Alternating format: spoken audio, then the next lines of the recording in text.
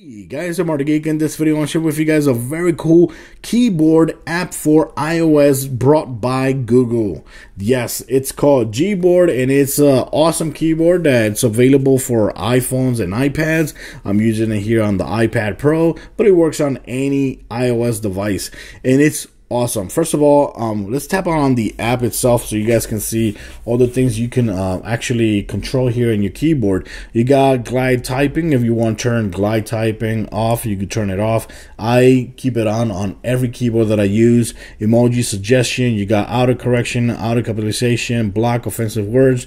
You can turn it on or off. I'm gonna turn it off because sometimes I don't like when, for example, if you're trying to write suck. Instead of suck, it writes down duck. So I just keep that like that. Character preview, enable caps, show lowercase letters, shortcuts there, clear my dictionary. Here search, you can also control predictive search, contact search if you want to have access to your contacts, and you could do that as well. Turn on locations and all that. Very cool. That's all you can do here in the keyboard itself. But now let's go ahead and open an app. Let's go ahead and open OneNote right here. Let's go and start typing here. What's cool about this is that, one, it looks a little bit more like the normal Apple keyboard. Like you see there, it looks like a normal Apple keyboard. But right here, it has the Google icon. Tap right there and it'll open search. Look, you see there, it opens search. Type close there and it'll close.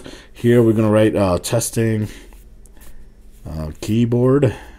See there, app, awesome.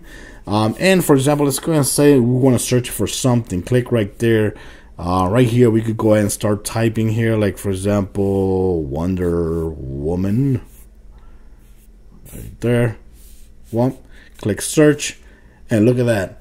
Inside of the keyboard you can actually search on Google.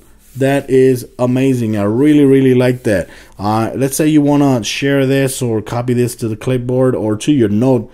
There it is. Look at that. We just copied it to the note right there. That is so damn awesome. The other thing is, not only can you see like news searches, you can tap right there and it'll show you pictures of Wonder Woman. So if I want to tap right here, boom, it copies it to the clipboard. If you tap right there, boom, you can use the clipboard icon and you can go ahead and adjust it, and that's it. Just like that. That is so damn cool. Of course, you can also, for example, let's go back to Wonder Woman there, GIFs as well. So the great thing here is that not only do you get search, which is basically it searches for news, the latest news of whatever you're searching for.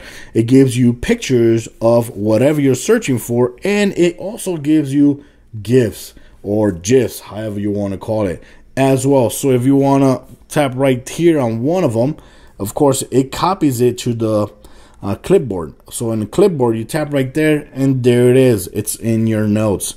Of course, you can resize it. When you send it, that's when somebody who, depending who gets it and their device, that's when they're gonna see the effects on all that. That is so damn cool. Of course, you can type by gliding your finger here. This.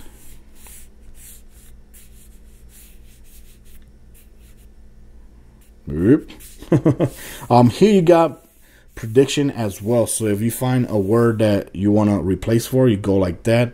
And it also predicts, basically, the more you use this app, the more it's going to learn how you type. So it's going to give you prediction here, for example, giving you a prediction of what's the next word you might want to use.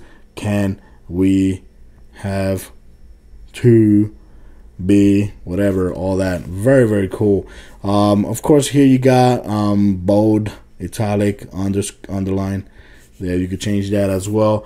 And this, of course, is always going to be the clipboard there. So here, if I want to delete that, I could delete that. But of course, this is going to behave depending on the app that you use. But it works perfectly good on any application. This is the normal Apple Note app, and it works as well. Like, see here, depending what application you're using, this right here is going to change.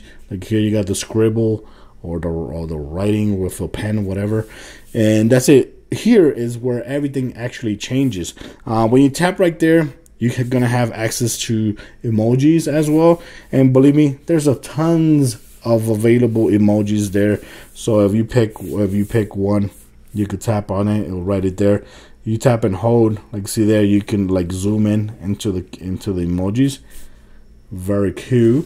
And if you do like GIFs, this is awesome because it has tons and tons of GIFs that, if I'm not mistaken, this is being searched from the Google search engine. So clapping, you got it all by category. You got thumbs up, so you got a bunch of thumbs up of GIFs there. Very cool. No, look at that. Angry. So this is very, very awesome. Very nice that this actually has that. Let's go and choose oops there. Boom. There you go.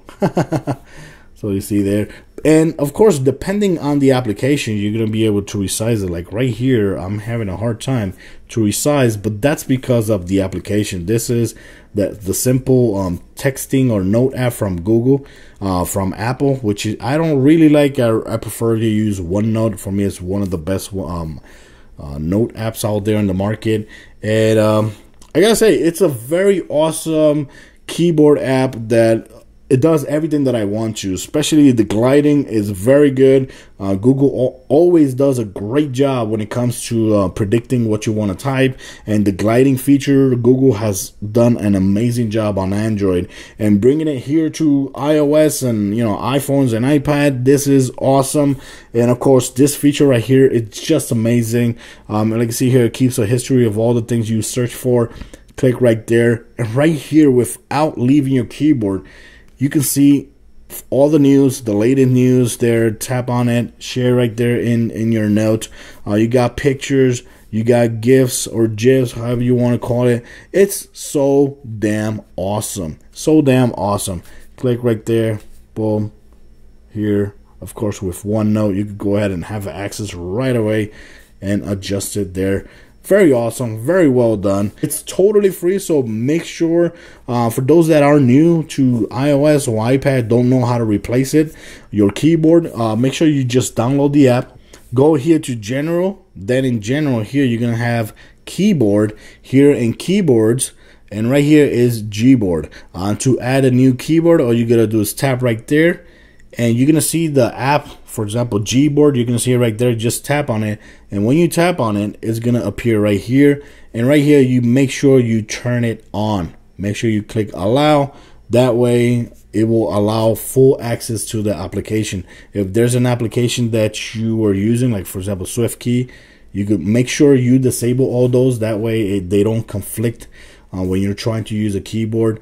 And basically, that's it. That's all you have to do. Once you do that, you're gonna have full access to the keyboard, and it works very cool. Here, this icon right here, if you tap on it, it changes from keyboard to keyboard. Like see there, it's gonna change to different keyboards. That's a feature that's available for iOS. So wherever you see this world icon, it just changes from keyboard to keyboard. If you have 10 keyboards, it's going to switch to 10 keyboards, and that's it. So just make sure you download this application. It's totally free, totally worth it. Try it out. So guys, thanks for watching the video. This was Gboard for iOS from Google. Awesome keyboard. Go ahead and try it out, guys.